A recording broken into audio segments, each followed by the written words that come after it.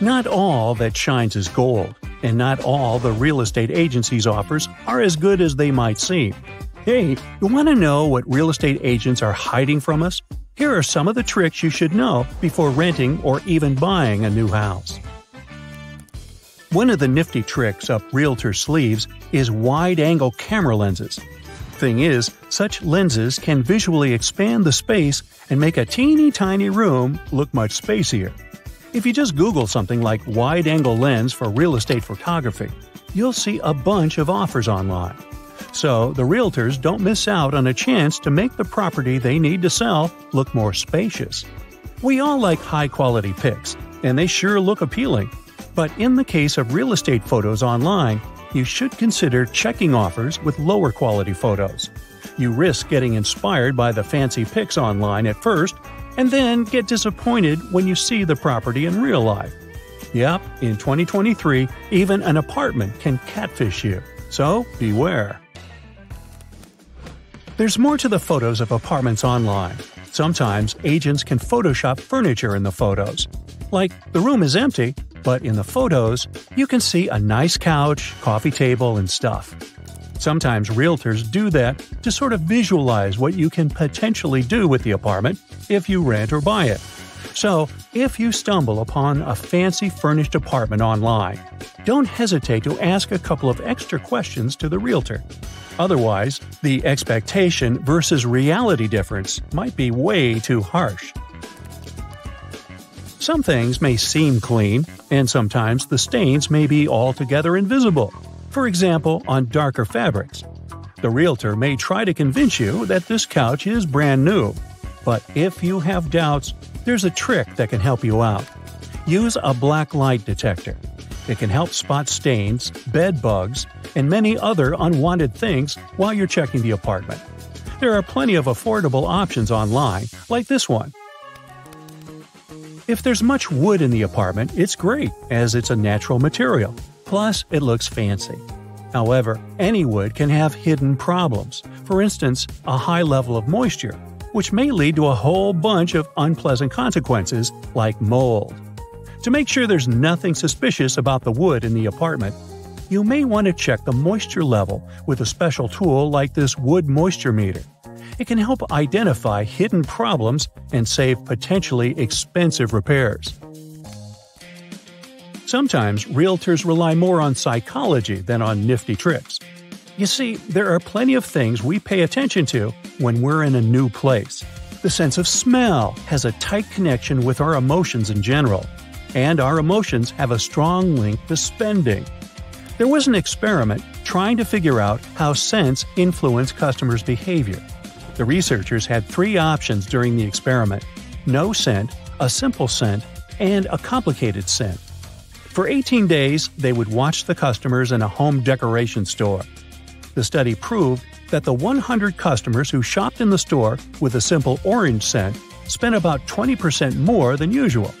You see what I'm driving at? This scent trick can also be used for real estate. The apartment you're visiting might be somewhat shabby and not as classy as you would like it to be. But if the scent in the apartment is pleasant, you are likely to subconsciously perceive this apartment as a nice place. So real estate agents are perfectly aware of that. Sometimes they use diffusers and other things to cozy up the place with a pleasant smell and make it appear more appealing. But be careful. A too strong and artificial scent may be there to cover up something unpleasant, like sewage odors. Ew. Now, let's say the diffuser scent in the apartment is so strong it makes you suspicious. In this case, you may want to check the place a little bit closer to make sure the realtor just went overboard when using the scent and there's nothing nasty to hide or cover up. It might be hard to check everything with the naked eye, but luckily, many devices on the market will do all the dirty work for you. A mold detector may come in handy, plus these devices have a wide range of other applications. For instance, this little guy can detect and display the humidity of the environment to help users understand the situation. It also provides real-time monitoring and real-time display of carbon dioxide concentration per cubic meter. Perfect. Sometimes you're not alone when you're visiting an apartment your real estate agent offers. And what if I tell you that the people who came to take a look at the very same apartment may be fake? I mean, the people are real for sure, but they're not going to buy this place. Apparently, there may be fake viewers. These are the people that are meant to create an illusion of competition or scarcity. The real purpose of why they're here is to evoke the immediate interest. This way, the potential real buyer has to act faster in order not to lose the opportunity. So they won't bargain for a lower price and will be sort of pushed to sign the documents as fast as possible. An average European home can survive for up to 400 years as it's made of bricks. In the United States, on the contrary, many houses are wood-framed, which means they won't last that long and they will need constant repairs. Wood-framed houses are a common thing in the U.S. due to the abundance of forests. But there's a downside to it. Wood is super vulnerable when it comes to infestation, bugs. And while some realtors are honest about potential problems, including this one, others prefer to conceal this information. But there are a couple of true signs the house has been infested. First off, you see these little small pinprick holes in the walls? That's a red flag. The same goes for peeling paint and super squeaky doors. Yikes. Some houses may have a bad reputation. I'm talking about stigmatized property. Such houses are associated with negative events. These may be criminal events or even rumors of haunting. Even though these events may only be rumors, it still keeps renters and buyers away. Thing is, state laws vary concerning whether the seller must disclose a stigma or not. Realtors may choose not to disclose this information too. So, beware if a house you're planning to buy is way too cheap. Something you don't know about might have happened there. Details are essential, especially if you're planning to buy something as pricey as a house. Unfortunately, some real estate agents consciously turn a blind eye to details that may turn out to be essential. For instance, they may never mention some occasional crack in the walls. While some of them may be insignificant, and they appear because of thermal and moisture issues, other cracks, also known as subsidence cracks, can be really serious. This is how you can tell if a crack is a subsidence. They appear at a 45-degree angle, they're jagged, and they're typically wider at the top. All these red flags are a true sign that the building is going downwards.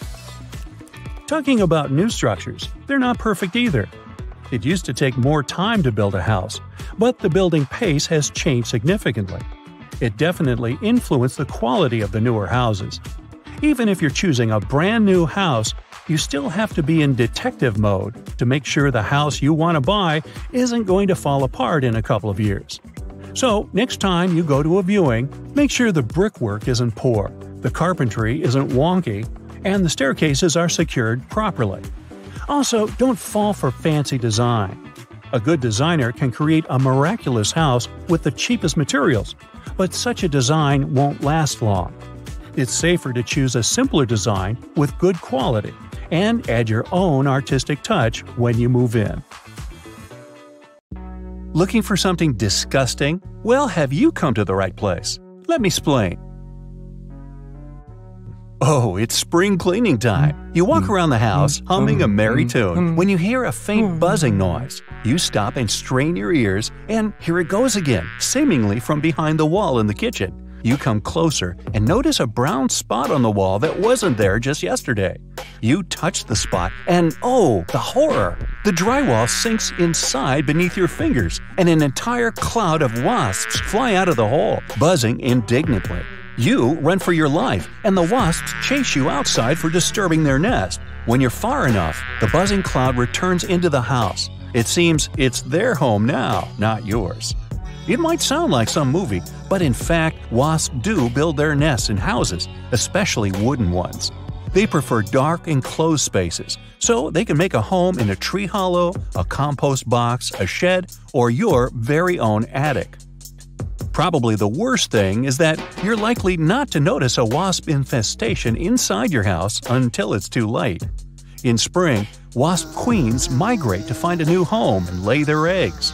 If one of them likes your house, it will crawl inside some cozy, dark nook and hide there. Within a week or so, The first baby wasps will be born, and if the space is too confined, they'll start gnawing on the wooden parts of it to make room for their growing colony. It might take a few years before you notice the symptoms of an infestation, though. Wasps are believed to return to the same place every year because they leave behind their pheromones, and the colony will be growing with every passing year too. Wasps will be munching through wooden boards and even plaster to make themselves comfortable, and you might hear their rustling and buzzing while they're at work. If you do hear strange sounds from behind your walls, don't wait long and call pest control. It means the colony is already big enough to cause you trouble. In the worst-case scenario, the innards of your house might be chock full of wasps by then. The last and most obvious symptom of an infestation, though, is when you see brown spots or streaks on your drywall. That means the wasps are already a hair's breadth away from you and are about to break inside your living space. They can easily chew through drywall, and you might end up meeting the unexpected guests at night or while having dinner. Wasps are probably the worst pest to be infested with. Not only do they undermine your abode, but they're also very protective of their territory. If they break outside of their space between the walls and into your house proper, they'll immediately attack you as an intruder. How rude! And wasp stings aren't to be trifled with, especially if you have an allergy. There are numerous species of wasps that can dwell inside people's homes, but perhaps the most vicious ones are yellow jackets. They have a distinct bright yellow and black striped body, are bigger than other wasps, and their sting is much more unpleasant. Add to that their natural aggressiveness, and you get a flying insect that you don't want to meet at all. Still, if you notice any of the symptoms of wasp infestation, make sure you don't take any action on your own and call the professionals. Working with strong chemicals like pesticides is unsafe, and in addition, you can do yourself more harm than good if you don't know exactly what you're doing. It takes skill and knowledge to get rid of all the pests in your house, and if you leave just a couple of wasps, especially the queen, all your efforts might be in vain. So leave it to the experts. A more inconspicuous, but no less dangerous bug that you don't want to have at home either is a wood borer. There are dozens of different species of those too, and some are no more than a nuisance, while others can be pretty destructive. Wood borers get their name for, well, boring wood, as in eating holes in it. When these bugs are ready to lay their eggs, they find some cozy place with lots of timber around, such as beneath your wood flooring, for instance, and rest there. The hatching larvae are hungry, so they start munching on the delicious wood their caring mom left them on. They can eat almost 24/7 and only stop when they finally mature and are ready to go explore the world outside. As they do, they leave small exit holes in the wooden items they'd been living in. The danger is that these beetles are silent as opposed to wasps, so you won't hear a thing while they're snacking on your favorite cupboard. The first sign of their presence you're likely to notice is the exit hole, and that means the wood borer has already done some damage inside. While most species of borers don't do much harm to your dwelling except for those exit holes, some of them can be a huge trouble. For example, the European house borer can do a lot of damage to an older house if it decides to lay its eggs there. Although these bugs like to feed on sapwood, which is more likely in newer houses, they can still make nests in older ones too. And given that the European house borer is pretty big, up to about 3/4 of an inch, the exit holes it leaves are quite large and noticeable too. Other borers still, like the Queensland pine beetle, native to Australia, often eat through older houses, undermining their structure completely. If you happen to have an infestation of these guys, the best course of action is to call pest control immediately. The only good news, perhaps, is that wood borers don't attack humans. Well, that's something. Now, these bugs won't eat you or your house, but having them inside your home is still unpleasant and dangerous. You know them well – cockroaches.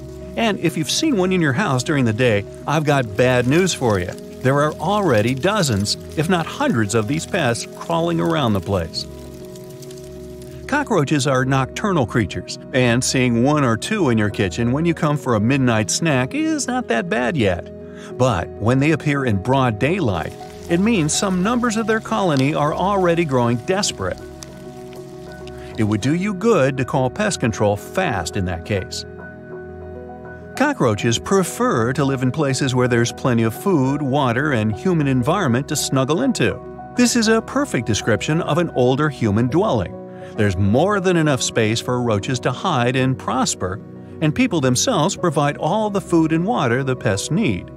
Their favorite snacks are meat, starch, and sweet stuff, but they don't mind ransacking your garbage bin or pantry. They won't eat through your walls or furniture, and in that regard they're pretty harmless. But cockroaches are known carriers of various dangerous germs. If a cockroach rummaged in, let's say, your sugar bowl, and then you put that sugar into your tea, you've got a chance of contracting something nasty. And of course, the more roaches there are in your house, the higher this possibility is. It's not hard to recognize a cockroach infestation. The first sign you should look out for is the smell.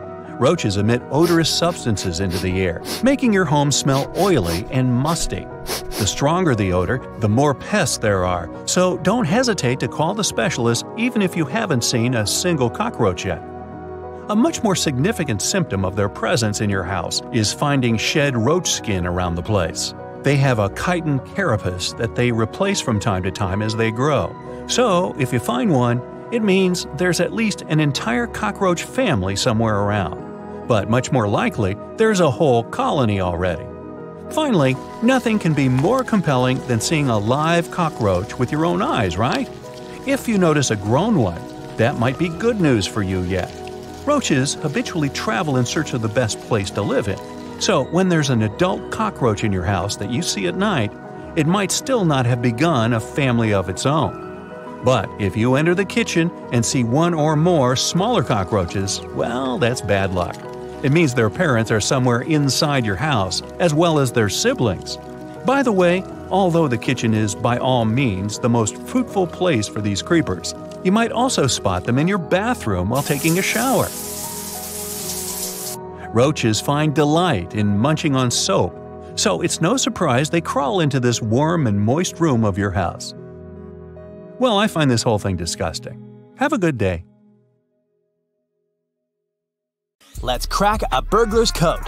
Tape on the door handle or a slice of cheese on the car's hood, and many more can be signs that you're being watched by a crook. Burglars don't just pick a house randomly and rob it. They'll often monitor the home before they take action. They want to know more about the house and its security. They leave markings on the home, garage door, post box, or storage unit. Get to know these markings and know what they symbolize, and you'll be able to better protect your home from the bad guys. If you see a circle drawn, that means in the eyes of the thieves, your house is a piece of cake to rob. Maybe it has no home security system set up. Yet, a barred circle means to avoid entry. Maybe the home has high-tech alarms, CCTV cameras, or a dog. Ladder-like lines means there are valuables visible in the home, so there are items in the house worth stealing. If someone sprays the letter M in the garbage, that means empty in the morning, and N refers to empty at night. Police forces have issued warnings about the code, but keep in mind that some of these signs are actually harmless messages used by road workers to communicate about pipelines and so on. If you see some evidence of key bumping, don't enter the house. Key bumping is a technique where burglars use a similar key made with a heavier metal than the pins to file down the pins on the inside of the lock. Plus, victims may encounter some problems while claiming insurance in such cases because this technique may leave no sign of forced entry on the outside of the lock. You're being robbed and you can't prove it to the insurance company. Sounds like a nightmare. Lockpicking is a less forceful technique. This one will leave marks on the doorknob, such as light scratches around the lock, but the real signs will be found on the inside of the lock on the pins. They'll have dents. Heavy scrapes or marks on your doorknob can also indicate that someone has entered your home. Thieves sometimes use screwdrivers to break the pins in the lock. If you see deep scratches, marks, or a widening of the keyhole, be careful when you get inside. Thieves may stick a tape, and it's usually a see-through one, on the door handle. Suppose the tape is still there a day or so later. The squatters believe that the owner is away since the door hasn't been used. This strategy has become alarmingly prominent in Dublin. The police warned people to be vigilant and remove any tape immediately after seeing it. Some of these markings are left by dog thieves, signaling that your home has a money-wise worthy breed to steal. Supposedly, red chalk marks are for large dogs, and yellow and pink marks refer to medium and small dogs. The police advise dog owners to keep their eyes open around their properties and report any such instances to the police. Lastly, pay extra attention when walking their pets. One of the keys to being safe at a house is having good security and knowing your property. For instance, if your front door locks are still responsive but function slowly, it may be a sign of a burglar attempt. This might be because of a tactic called the vulnerability method. Thieves make the door lock weaker with time. They use tools or objects to deteriorate the lock without leaving any traces. You may think your lock is old and simply postpone calling a locksmith, but that would be a huge mistake. Similarly, the key might turn inside the lock with delay. If it's harder to turn inside, this is usually the first sign of an attempted break-in. So, this is probably the most important warning sign you should take into consideration. Even security door locks are vulnerable to break-ins. Did you know that in Churchill, Canada, locals keep their car doors unlocked? They don't do this to invite the thieves, but to survive a potential polar bear attack. The town has the largest number of polar bears in the world. Imagine a resident faced with a polar bear and another person's car is nearby. They can quickly shelter inside that car. How about learning some safety tips to avoid purse snatching? Firstly, don't carry a shoulder bag over your shoulder. I know, it's what the bag is designed for. But this makes it easier for a thief to grab your bag. For example, carrying a small clutch-type handbag underneath your arm is safer. Shopping with someone else is safer than shopping alone. On shopping days, and in general, don't carry more money than you would possibly need for all your credit cards in the same purse. Carry only what you need for the day. You might think, it's just for a sec, but don't leave your purse in shopping carts or on counters. And there's the matter of scams. When you believe you can't be scammed, you might let yourself be more vulnerable to scammers.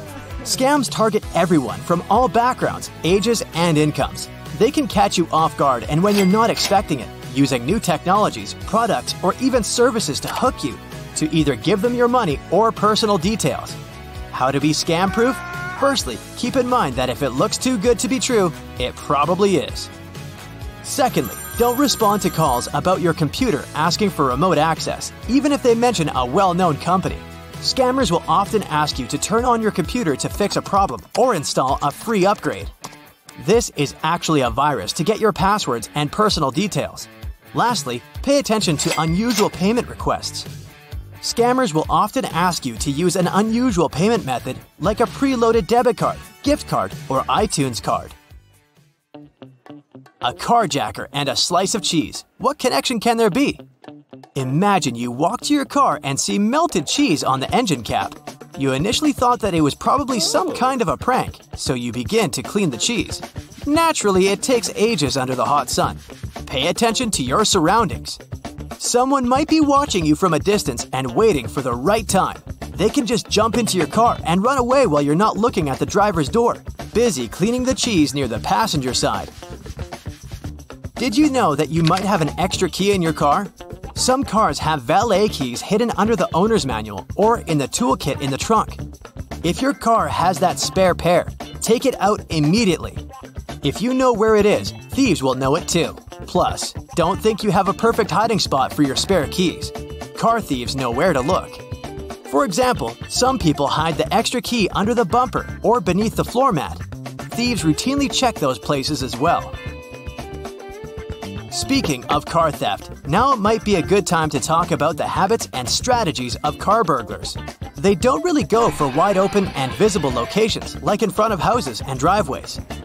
Dark and secluded places such as apartment buildings, carports, and underground parking garages appeal to them because it's quieter. He could hear if somebody was coming. Have you heard of vehicle identification number, aka VIN? This is a unique number for every car out there. You can engrave the VIN on your car windows. This makes your car less valuable on the black market for its parts. Plus, changing the car windows costs quite a lot, so crooks try to avoid such cars. Overall, it's better not to be an inviting, easy target. So, do you have some real-life stories about all these?